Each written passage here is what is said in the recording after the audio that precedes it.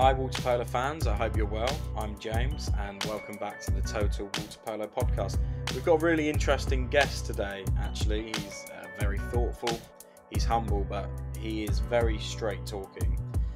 He's one for the future really, but I mean he's definitely making waves at the moment too in the international and club game. It's Primorac and Montenegro international Dusan Matkovic. Now, I don't need to remind you, obviously, that you can get 10% off your next order at wearwaterpolo.com with our discount code podcast10, so I'm not going to, we'll just leave that there.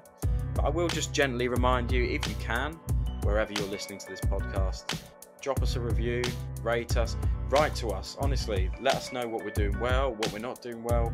We really appreciate any constructive feedback, because ultimately we want to make this as enjoyable for you guys as possible, and we'll listen and we'll get engaging with you, and anything that you can offer us, anything that we can make the show better, we will do. But anyway, sit back, relax, enjoy the really, really thoughtful words of Dusan Matkovic.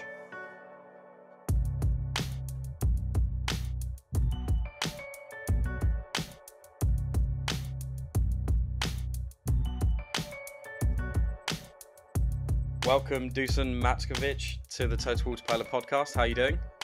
I'm doing fine. Thanks for having me. No worries, no worries. You've just come back from training. Yeah, that's right. We just finished. Yeah. Is that with club or is that with Montenegro?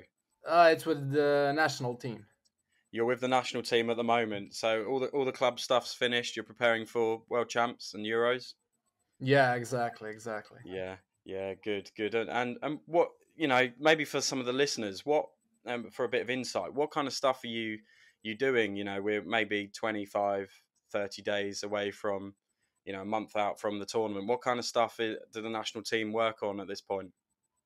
To be completely honest, we're doing everything there is in water polo, from blocks, shooting, passing, everything there is. Literally, everything.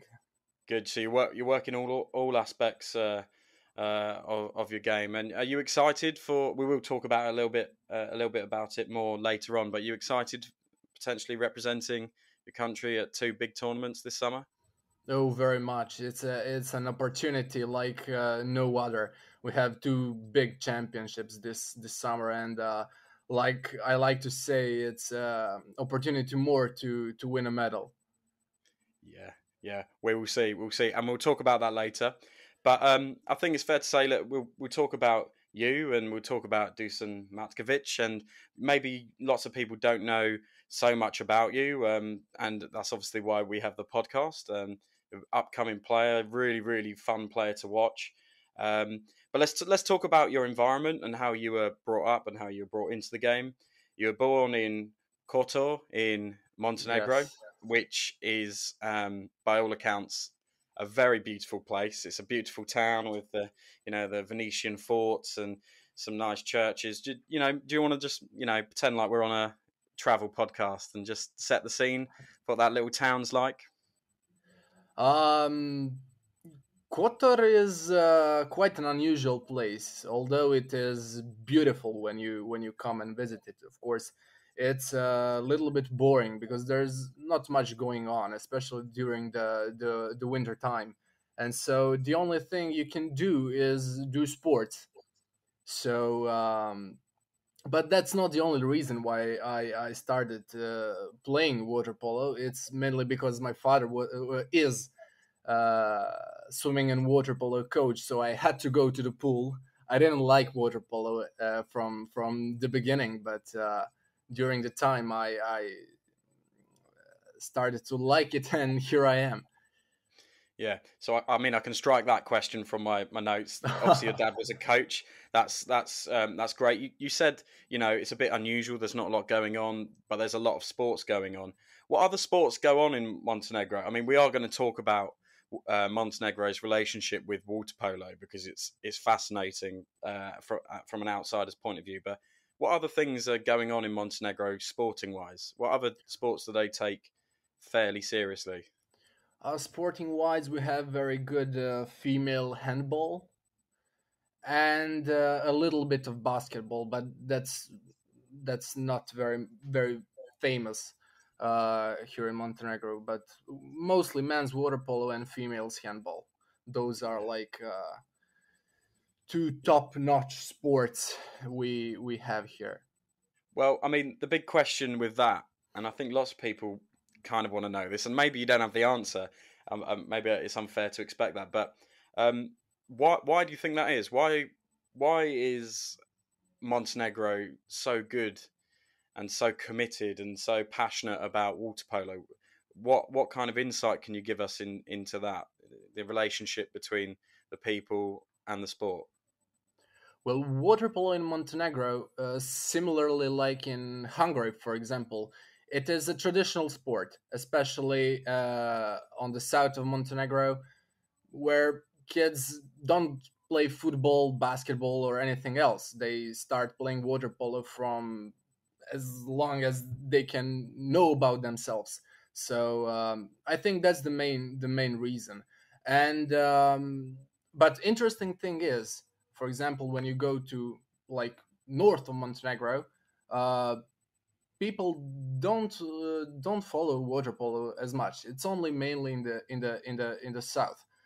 Why is that?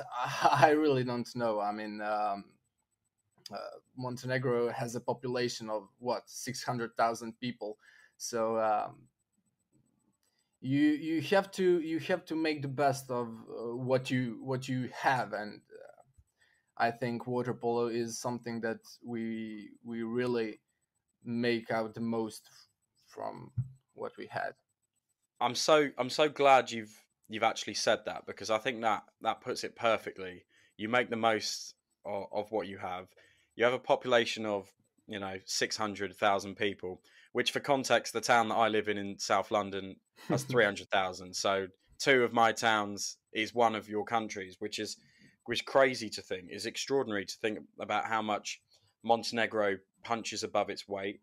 Um, you only have three really big clubs. Herceg-Novi, Primorac, which obviously a lot about, and Budvanska. And that's a small population, small pool of players to choose from, and yet you're competing so well on the international stage. Like, is there anything, you said it was a tradition to play water polo, but do you think there's something else? Maybe in the water, or in the deep down in your blood. The cells look like water polo balls. Maybe is there something like that? Well, tradition is the blood thing you mentioned, so I think that's the main reason. You have a very interesting example here in Montenegro. You have like grandfather that played water polo, father that played water polo, and son who plays water polo, and grandson that plays water polo. So I think it's mostly because of the tradition. Okay, good, good, and what a tradition and heritage you have. And we'll talk about you now, and your playing career with Primorac. It's quite it's a big club. It's a small club. It's got a lot of legacy. Obviously, it's definitely put on the map back in 2009 with that Champions League, a quite surprising Champions League win. I think it's fair to say. But can you explain what the culture is like at Primorac, how the club's run? The principles of play and things like this. Well, just like everything in Montenegro, Primorac is a traditional sport, and for everyone that lives in Kotor, Primorac is like club number one, and that's one thing. The other thing is we suffered a lot few years ago because we didn't have our pool, so we were forced to travel to Budva to train, and that slowed down development of the club and of the younger players from the club. Um, Apart from that, like you said, we won Champions League in 2009, but that cost us a lot, especially on the financial plan, because even today we have a lot of debt that we're dealing with, and that prevents us from going forward.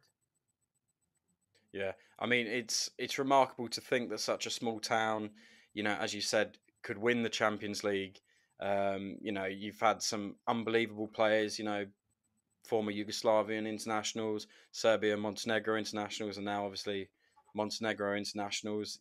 The likes of some people might not have heard of the club, but Gergely Kis played, Adam Steinmetz, Tony Steinmetz. Azevedo Yeah. spent time there, and of course you were until recently were coached by Sandra Sukno, which is is a great mentor to have. I mean, just on that point, you obviously maybe interacted with him a fair bit. And what did you learn from a legend of the sport?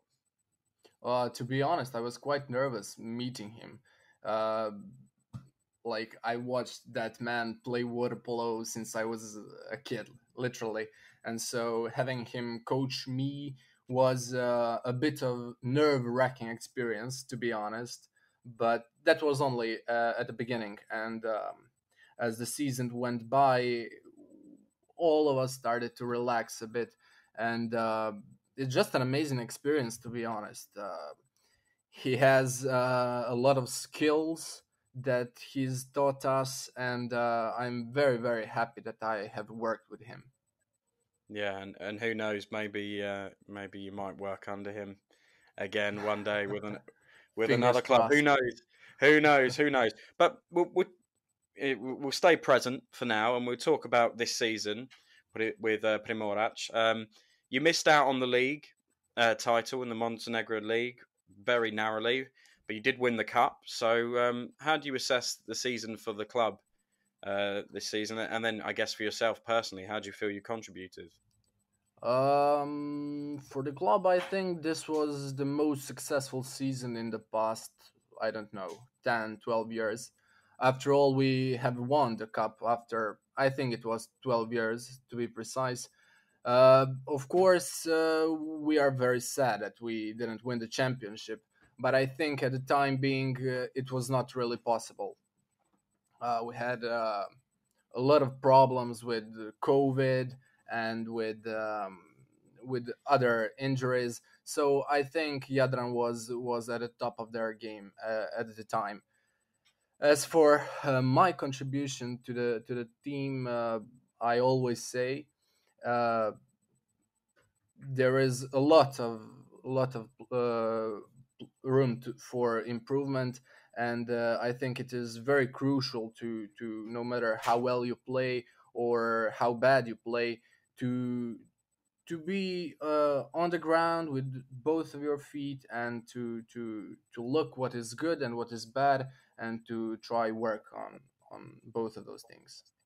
Yeah, well put. And I guess on that point, as a club and personally, obviously you don't speak on behalf of the club necessarily. What do you think you did really well this season as a team, and what do you think you need to do better at? And the same question, I guess, for you personally. What did you do well this season? And obviously, you don't have to be modest about it. Just an honest assessment. And then also, where do you think you can improve the most?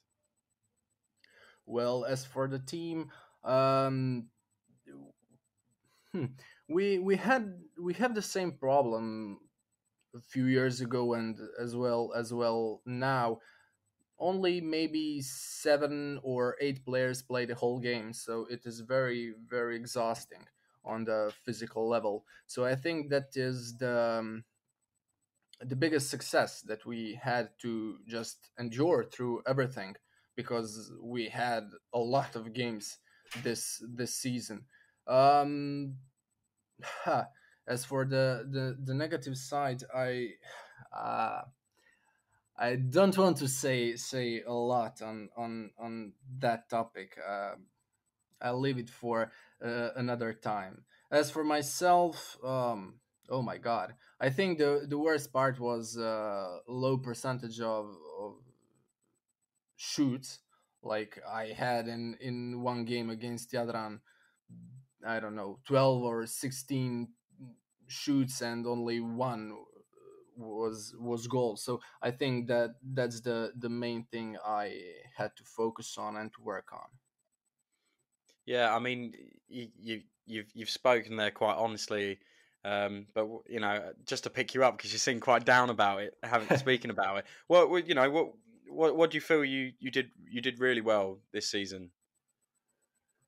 Uh, I will repeat as for the team success from before. I think it was very physically demanding this entire season, especially when you play the entire game, every single game. So I think that's the greatest success to be on a very good physical level the entire season. Yeah, that's a very humble answer. I do rate that. Um, I mean, with Primorac, what is the aspirations for the club? I mean, vaguely, to just do the best you can. Everyone will say that, but what specifically are the targets for the club? Well, for this season that just finished, we had quite modest goals. Uh, First, about the regional league, it was to not go down to the lower tier of competition, and we have succeeded that. We obviously wanted to win the cup because we were we really believed in ourselves and thought that we could do that, and so we did that. So that's the second goal achieved. Of course, we didn't like the outcome of the national championship. Obviously, that's one of the goals that we didn't achieve because we thought we could win the championship. And as for the European stage, we wanted to see how far we can go. And I think we played quite well against some of the better teams in Europe. Yeah, I mean, definitely for sure. You had quite a tough um, set of fixtures in the qualification round in Split earlier this season. I mean, that seems like ancient history now, but yeah, that was right at the beginning of the season. And I mean, I think it's fair to say that you said you want to see how far you can go in the Champions League as a club. You've now started making it to the qualification rounds and looking promising. But you personally, you obviously want to be playing in the Champions League. And do you think realistically that Primorac can offer you this? Realistically, no. As things stand right now, the club is in a lot of problem. I'm very sad to say that, especially financially, and I think we won't be able to achieve that in some near future. Yeah, I mean, I do have to follow up on kind of in English we say the elephant in the room. I don't know if that's a phrase that people use abroad, but I mean we have been reporting at Total that it may well seem that you're on your way to Barceloneta, and I appreciate that you might not want to comment on this, and that's fine. But is there anything you can maybe tell us or our listeners about that? At the present moment, considering that the season for clubs is not yet over, I can't say much on that topic. Good, good. That's fine. That's fine. But just so the listeners know, he did smile when he said that. So just because they can't see. But anyway, that's fine. That's fine. And obviously, I can see you do care a lot about Primorac, and I know that you wouldn't want to ever put them in a bad situation. So that's fine. We'll talk about national team then. We'll move on, and we'll talk about the national team. Your involvement in the national team. We'll talk about the Olympics, which is obviously quite a big moment for you personally, but it's always important for water polo players if they have an Olympic experience. But first up, can I ask you if you can put into words what it means for you to play for Montenegro and represent your country? It's a small country, but with big heart, with respect. Not amazing at a number of sports. I mean, you said at the beginning, women's volleyball, handball. So your people very much look to the water polo team for inspiration to bring the good times. I mean, sport can do that for a lot of people, but that's obviously a lot of pressure, a lot of responsibility. So how do you and the 12 other boys that tie up the gold and red hats. How do you cope with that pressure and the honor of playing for your country? Well, playing for the national team is, I think, for every athlete, not just for us, the greatest honor an athlete can get.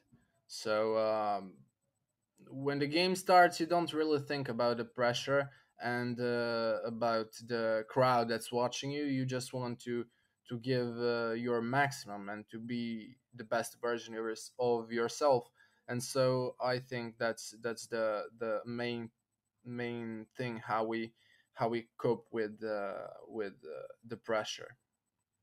Fine, fine. And I mean, you don't feel any pressure, particularly as I mean, you're still young. I mean, with with uh, with all the best intent, you'll be around in the team for the best part of the next decade at least. So, you don't feel any pressure as a young player. I mean, there's Montenegro have kind of gone through a bit of a stage of um, development and a bit of a shift, and you're very much involved in that, but no pressure.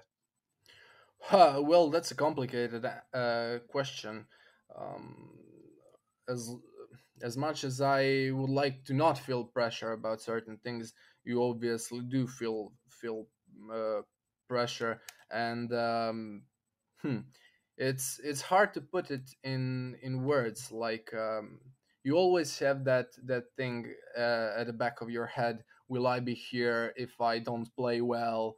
And those kind of things. But I think that's not just for me. I think it's for the most of the athletes, and the only thing we can do is to uh, try not to allow that thoughts to paralyze us and overcome us.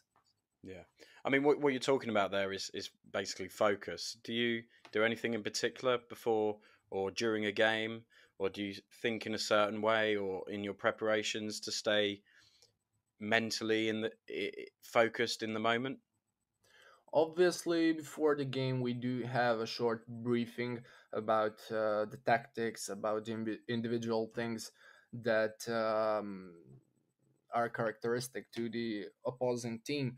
But before the game, I personally don't like to think much because I do a lot of overthinking, and that can be quite harmful in some situations. So I tend to keep the thinking on the bare minimum.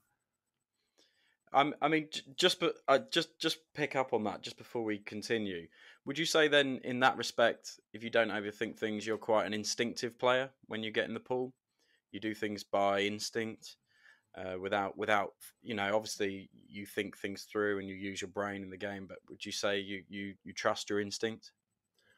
Well, instinct is one part of that. The other thing is hard training. You have gone through a ton of similar situations in your training, so I think that's more like an experience from training than just the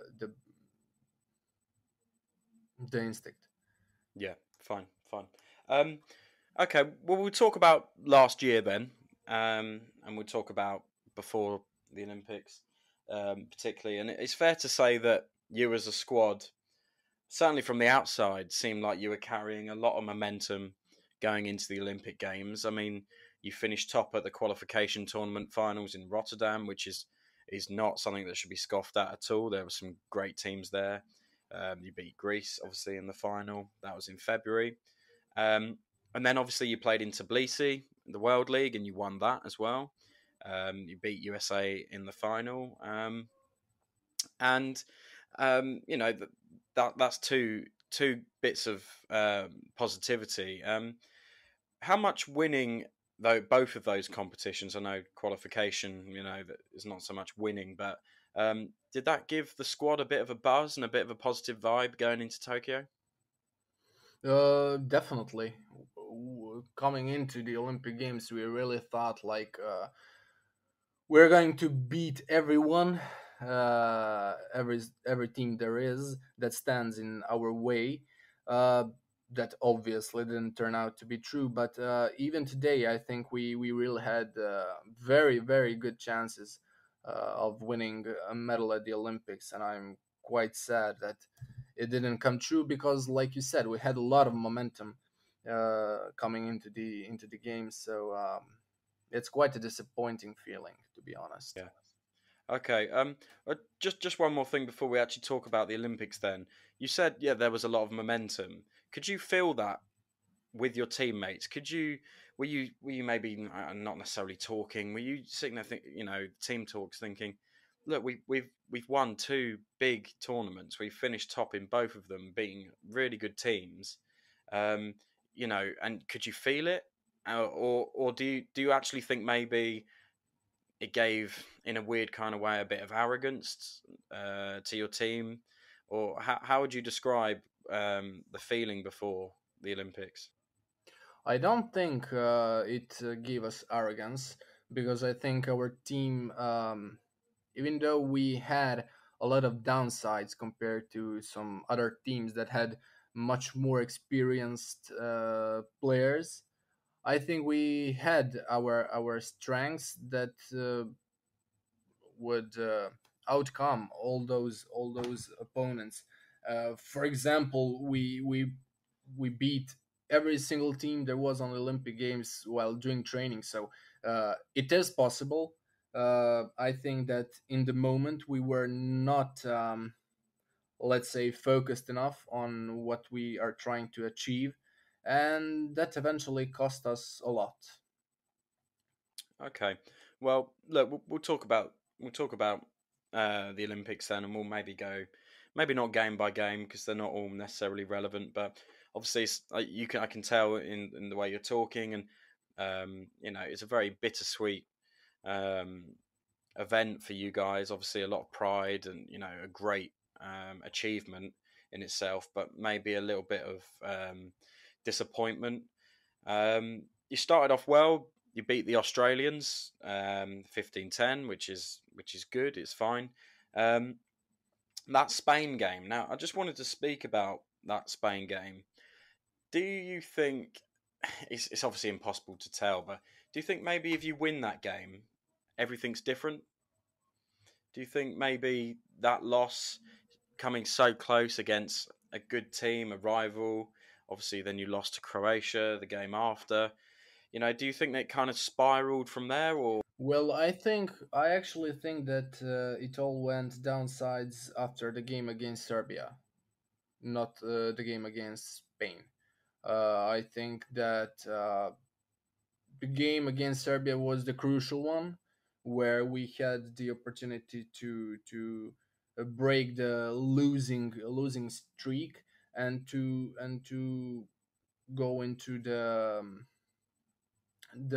knockout phase as prepared as we could. Obviously, we don't like losing, and the loss against Spain obviously is well in kind of disappointing, to be honest. And it's hard to say from this time apart. It's like losing any game, to be honest. I don't want to sound too arrogant, but it really is like that. But I think the game against Serbia is the main tipping point at the Yeah. Olympics. I no, I totally understand that, and it's not arrogant at all. Um, let's talk about the quarterfinals then. Um, and quarterfinal games, obviously every game's important. That's a cliche, but quarterfinal games are weirdly very, very important in terms of whole outcomes and how we analyze how well a team does. Because you do well in the quarterfinals, you're basically one step away from a medal, and then you're one step away from the title. If you lose the quarterfinal, you could be right at the bottom of the barrel, basically. And I think it was sort of that for you guys. It was on a knife edge, and it's easy to say, oh, they lost one game, and maybe after that it spiraled. But do do you feel losing that quarterfinal? Do you feel disappointed in the way that you lost it? Very much, very much. We played against Greece a lot of times before, and we really thought that we could win this game. And more than any game at the Olympic Games, we were 120% in that moment, and we really believed that we could do it. Unfortunately, like you saw, it didn't happen, and obviously it leaves such a bitter taste. And like you said before, we after that we ended up at the eighth place. I mean, it's like we weren't there at all.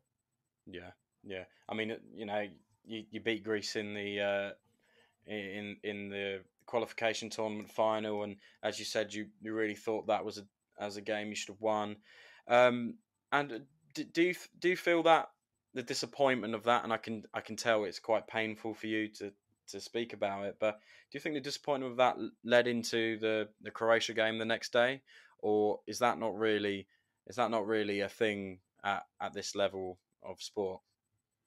Well, it is. After that game, we were like, "What are we even doing here?" That kind of mentality. Obviously, after losing a game, it is difficult to overcome that and to be the best version of yourself the next game. Uh, we really tried hard to actually do that, but we were unable. Yeah. Okay.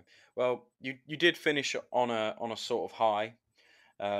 You beat Italy in the seventh and eighth playoff, and you won on penalties, which was good. I mean, the disappointment aside from the team, you personally, if you can put it like this, it was a great honor for you to go, and you were actually the flag bearer at the closing ceremony, which is an unbelievable feat. And I know you're quite humble, but that puts you in a very select group of human beings on the planet, really. And you're the one of only, I think, maybe 29 or 30 or 31 water polo players to actually ever done it. So you obviously the disappointment of the games, but you must be very proud of the ambassadorial role you took on at the closing ceremony. No, I was extremely proud of that moment. I remember now when my coach told me that they have decided to let me carry the flag. My legs just cut off.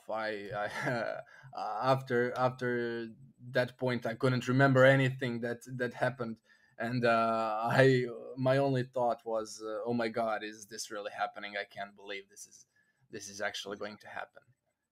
How was it decided that you would be selected? Out of To interest, be honest, I don't know. And at the you have no time, idea. I no, I didn't really care as long as it happens. Of course, of course, of course. And I mean, obviously, a good experience in some respects, disappointing experience in another respect. You managed to play with some top players um, in your national team. Some are still there, some are not. But on the whole, are you grateful for the opportunity that you got at Tokyo? Extremely grateful. It is an experience like no other.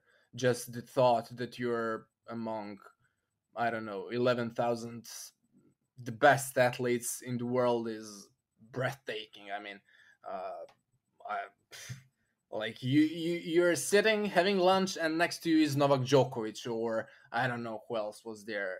It's an amazing an amazing experience. Yeah, agreed, agreed. Um, we'll talk about Montenegro then, and we'll talk about this summer, I guess, and further afield. Um, so the national team's performance, obviously, I don't want to bring up the Olympics again because we've just spoken about that. But you've historically done quite well in the World League recently. Obviously, won last year, and I think in Budapest a few years before. The World Championships have been a little bit hit and miss um, since I think a silver in Barcelona and the Euros. Actually, to be fair, um, although you did get third in Budapest. Maybe you just like playing in Budapest, which is just as well because we're there this summer. What are your expectations as a squad? Maybe you personally, but I mean, as a squad for this summer, you said at the top that actually a medal, maybe in both, would be acceptable. But maybe a little bit further out from that. What are your expectations and what are you hoping for as a team? Well, obviously, like you said, we want the medal, but we have to be humble and to be honest to a certain degree. Uh, we have lost uh, to our best players from the Olympic Games. And so this is a completely different team than it was at the Olympic Games, even though on paper it looks very similar. So I think we could use these two championships to kind of finding new roles in the team for everyone, and to set the stage for what is to come in the next few years, because I think that is the moment when we will be on our best. It's quite interesting you say that. You talked about finding new roles. Dusan, what do you think your role is in this Montenegrin team? Phew. I wouldn't like to answer that, to be honest. Um, can Okay, we that's just skip that yes, question? yeah, no comment, no comment. Fine, fine, fine. Um, as you've sort of referenced and alluded to, we did see quite a new team in Podgorica a few weeks ago. Um, but does it feel like that for you guys? You said maybe two of the better players have gone, but you can often tell in a squad.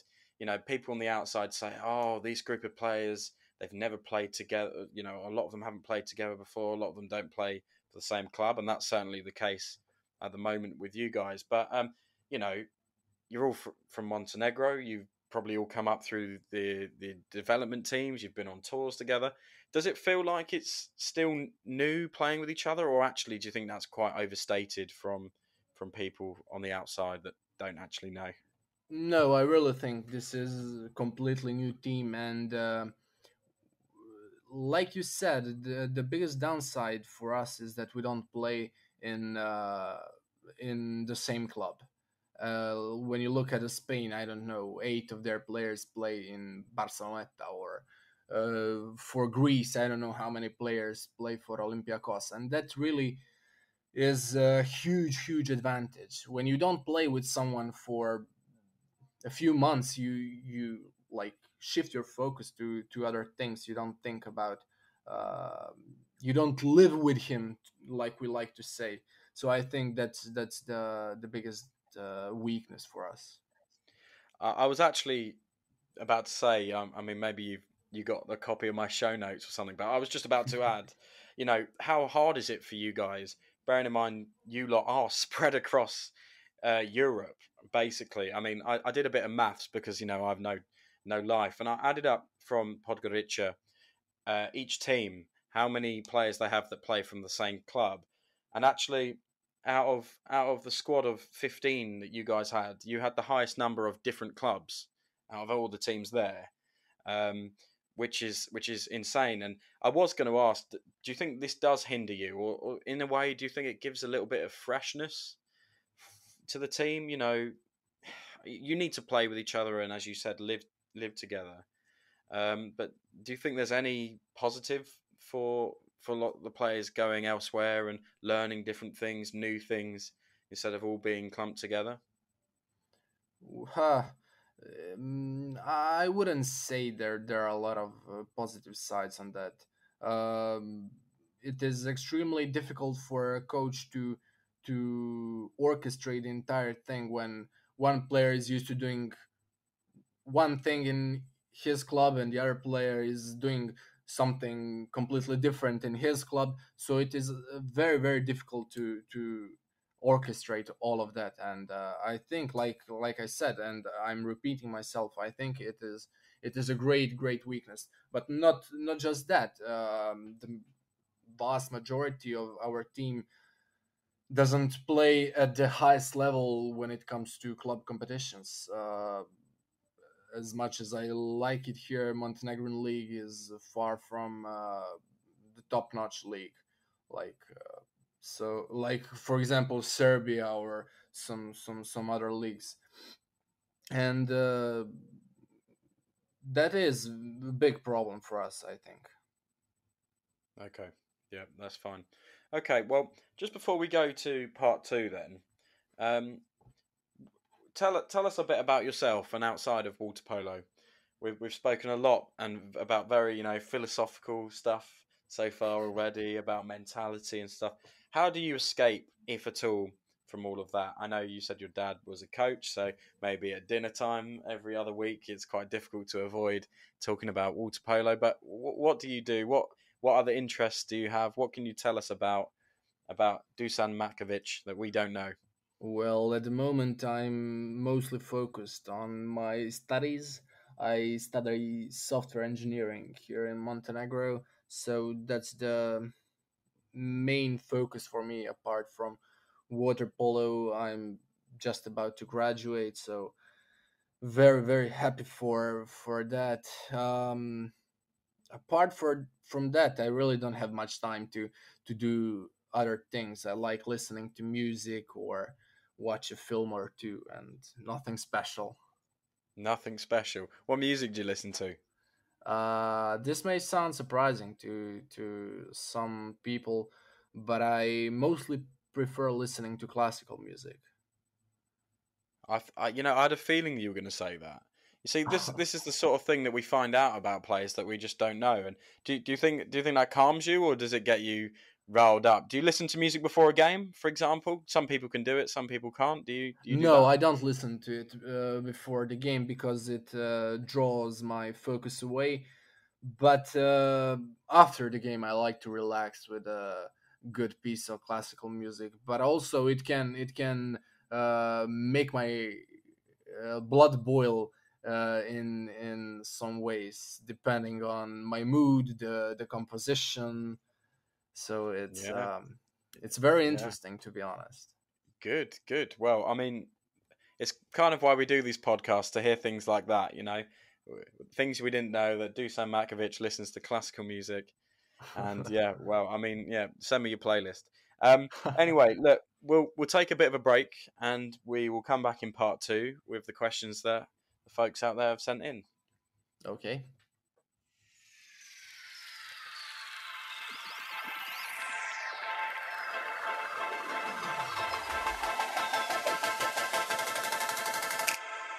Welcome back to part two of the Total Waterpolo Podcast with Dusan Matkovic. Dusan, this is the part where we ask the questions that people have sent in on social media, and you know full well because I know you listen to the show because you've told me. We start every part two with the same question. It's the total seven. It's your ultimate team of players, past and present, people you've played with or against, legends of the game. It can be your best friend or your worst enemy. You've got seven players to choose. Yeah, take it away. Left side, let's say Sandro Sukno and Denis Varga. Defender Leka Ivovic, obviously.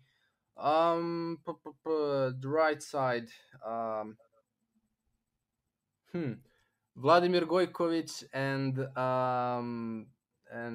Gergely Kish, and center forward, hmm, Duško Pietlovic. Wow, it's almost like you've thought about that before coming on. Did you think about that before you were asked? No, I did not. You've just rattled that off. Well, that's good because most people take hours to tell me, and To then be they often honest, don't. I kind of said the first names that came into my mind. So, Hang on, have you got a goalkeeper? oh, well, let's see. Hmm. Whew, now you got me. Yeah, exactly. telling me that you'd prepared before. Oh, No. God. I will say Zdravko Radic because he's from Kotor, and I really wish I had worked with him. Okay, yeah, going local. That's fine. That's fine. Okay, that's a pretty good team, and full marks for a speedy rattling off of names. I do appreciate that. Okay, well we'll move on then. And on Instagram, we've got a message from Lapin Yaloka, and they ask, "What is your favorite exercise in the water at I- training?" In the water at training. Yeah. Hmm. Do you have one, or like a certain thing that you focus on that you enjoy doing? Obviously, everyone likes shooting. Not everyone likes doing the endurance swim sets. Or maybe that's just me. But Aha. Uh, Currently at the national team, I think all of us like swimming the most because it's the least difficult thing here at our training. So I'll say that. that's a really good place to be in, where you all enjoy. At least, I mean, swimming's straightforward, isn't it? It's difficult, but it is straightforward. So you're going with that. Yeah. There was actually another question from the same person who said, "Who's the most difficult person that you've ever had to defend?" To defend, I would say Or if Nikolajanovic, okay, but okay. mostly because I was quite young when I had to defend him. So, uh, but I'll say him. Would you do a better job now? Do you think I you'd do have him in believe your so. back Yeah, pocket? yeah, I believe so. Yeah, yeah, I can tell. I can tell the way you answered. Good, good, good. Okay, moving on then. Mislav dot two dot Bakaric asks, "Who is the most hard-working player you've ever played with?" Alexander Ivovic. Really? Oh yeah, definitely. His work ethic is like I've never seen before. Mine is really really good, but his is another level In what ways? I in mean, every single way. From the way he warms up for the training, from the way he does his swimming, from the way he practices tactics. Every single aspect of his training is remarkable. is it no surprise that he's considered one of the best players in the world? Then, would you say, Oh in your yeah, opinion? definitely, definitely. Well, that's interesting. That's interesting. So Ivovic, hope that answers the question. Okay, this is one that I've always wanted to ask a Montenegrin or a Serbian, but I've never really had the guts to. But someone's asking now. Ejanorian on Instagram says, "How is the rivalry with Montenegro and Serbia?" And they've also put in brackets slash Croatia. Now, without going too much into politics, do you just want to explain to the listeners, maybe how in whatever way you feel appropriate, or from your point of view, what's it like when you play against the Serbians? Is there that extra edge? Is there that kind of bitter rivalry, or actually is it not like that at all? Is it 10 years ago we were in the same team, and now we're fighting for a different country in the pool? Well, like you said, it is a bit of a political question, and I think that mostly could be it could be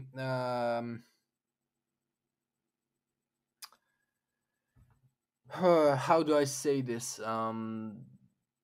You could see that maybe in some older generations.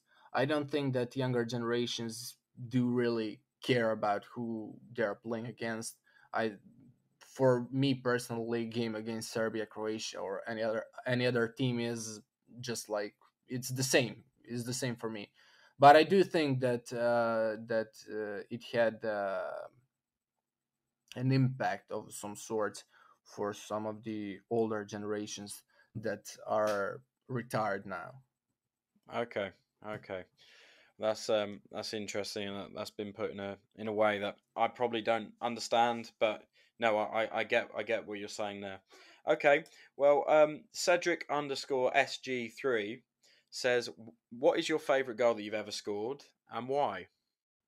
To be honest, I don't have a favorite goal. I don't like watching my goals.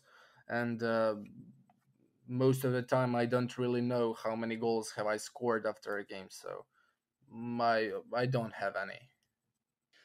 You say you don't like watching yourself play. Do you No, analyze scoring yourself? goals, scoring Yeah, goals. I don't like watching score my own goals. I do watch myself play because I think it is a very very important part of self training. maybe I'm detecting something different. Maybe I'm just being pernickety. But is there any part that you enjoy watching back? Do you perhaps to yourself maybe forget watching, but do you enjoy the defensive side of the game more than the attacking side?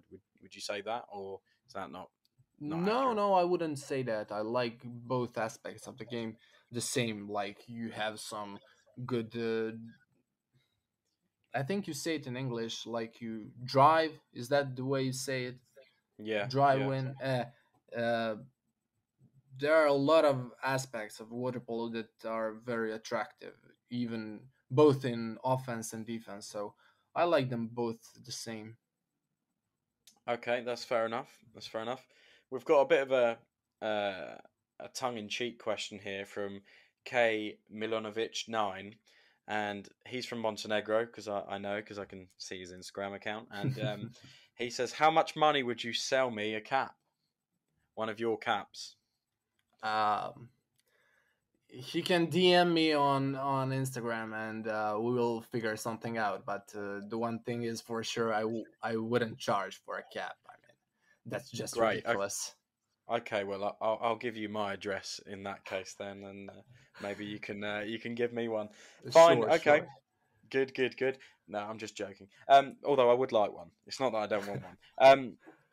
Um, next question. D underscore Igor underscore 9 underscore 2 says, "What are you doing for a stronger shot?" Now, there's a few questions like this. There's loads. I mean, there is quite a few.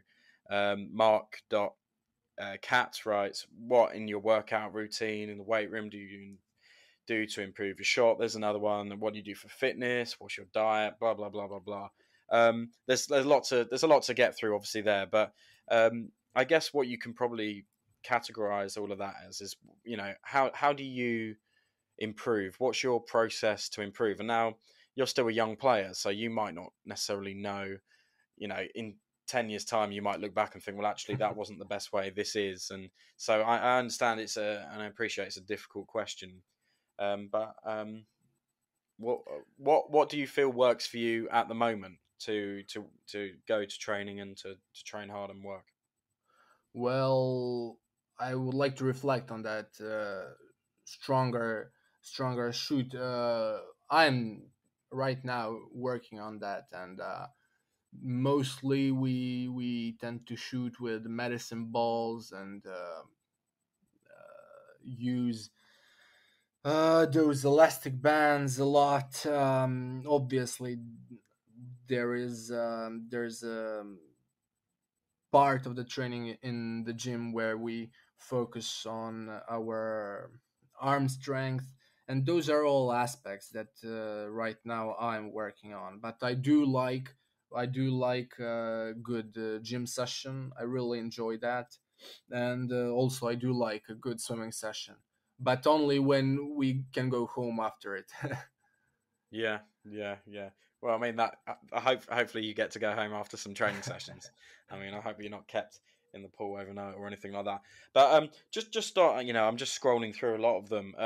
There is one down here from Zvonimir Ramic, who asks, "How often do you train?" Now, I'm not so much interested in how often you train, but would you maybe share with our listeners maybe what a typical week is like for you as a professional water polo player, as an elite international athlete in Europe and in the pro circuit, as it were. What does a week look like for you, and build up to a game, perhaps on a Saturday? How would you guys go about training for that? Well, I think this applies to 90% of the clubs and national teams.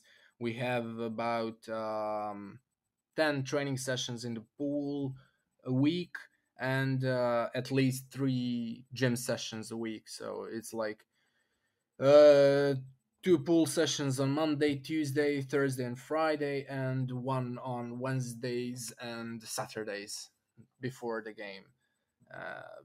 Gym sessions are mostly Monday, Wednesday, and Thursday, something like that. But it changes a lot. Yeah. What kind of stuff do you do closer to match day? Like, we've had people on that explain, if you've got a game on Saturday, Monday, Tuesday, Wednesday, it would be a lot of swimming and a lot of fitness based stuff, and then Thursday, Friday would be more of the technical stuff. Is that something you recognise, or not really? Yeah, I think it is pretty standard in the sport to have that kind of weekly schedule. Okay, fine. There's one last question here. Now, I did kind of ask it in the previous. I can't even find the name of it, so apologies to whoever sent it in. But someone asks, what is your future? Now, I know we obviously spoke earlier, and I don't want you to, have to say to me again, I'm not talking about it now. But you are 22, 23. 23, good. Always correct me. You've got a long career ahead of you, and whether it's this summer, whether it's the summer after, or it's unlikely, being realistic, you're going to stay at Primorac forever. And I think that is fair to say, and I think that's honest, and I don't think anyone can be annoyed you saying that. But where do you think would be a nice destination for you? What kind of leagues interest you? What kind of you don't have to say clubs, but maybe just generic maybe countries that you think would maybe interest you to potentially Well, play I would going like to forward? play, for example, Hungarian league. I think it is very, very strong league. One of the most difficult ones in our sport, and the reason why I picked it is because it's the most attractive one. What Hungarians can do and what can you learn from them, you can't really much learn from many other clubs and leagues. So I would most likely pick Hungarian league. Yeah, yeah. I mean, what a lot of people do forget sometimes is that if you play in Serbia, Croatia, or Montenegro, or you know, you are basically playing abroad in some ways anyway because of the nature of the regional league. So you do actually. It's what Cosmin Radu said to me. He played in Italy and then he went and played in Croatia, and he said, well, they were the only places I needed to play because I was getting a lot of the other stuff. But yeah, so Hungary. Obviously, that's a nowhere else. I can't nudge you maybe to say somewhere else. I don't know, maybe Italy as well. Okay, But okay. but Hungary the most for Yeah, me. yeah, definitely, definitely. Look, Dusan, you've been absolutely fantastic. You've been very honest. You've been very good. You've given us a lot of insight. We appreciate your time, and best of luck going forward in whatever you choose to do for club and country. And I'm sure we'll speak again soon. Thank you very much for inviting me. That was a really, really cool chat, actually. I have to say, you can tell when you speak with Dusan Matkovic that he has a lot of time and he's very thoughtful about the things he does, the things he says. You can tell he cares deeply about his club, Primorac, about the Montenegro national team. You can tell he's quite hardworking, very humble. Obviously didn't want to tell me, you know, about his positives and his good attributes, as all good athletes do. He doesn't focus on that. He focuses on what he can do to improve. He might well be off to Barceloneta. He obviously had a lot of respect for Primorac and didn't say that. So we will obviously have to see. But he is really young talent, and he will definitely one day become a superstar. I have absolutely no doubt of that. Anyway, thank you very much for tuning in. I hope you enjoyed this one. He was obviously very good at English and very clear and very insightful, actually. I feel like I learned something from speaking to him. For such a young athlete, he's got a very mature outlook on the sport. But anyway, as I said, I hope you enjoyed it. Thank you very much for tuning in. We'll see you again soon. Take care.